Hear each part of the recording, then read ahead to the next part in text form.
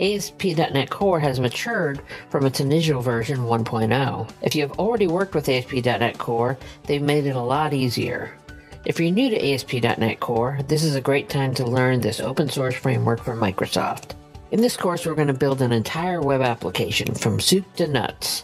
We'll start with a complete blank slate and end up with a small but fully functional web application.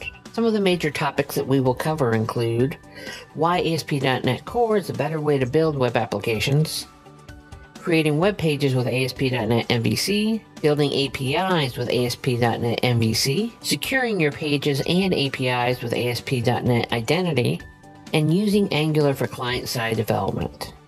By the end of this course, you'll know how to build your own applications with ASP.NET Core. Before beginning this course, you should be familiar with Visual Studio. From here, you should feel comfortable diving into ASP.NET Core MVC with courses on Bootstrap 3, Angular 2, and deploying apps with Docker. I hope you'll join me on this journey to learn web development with the Building a Web App with ASP.NET Core, MVC, Entity Framework Core, Bootstrap, and Angular course, right here.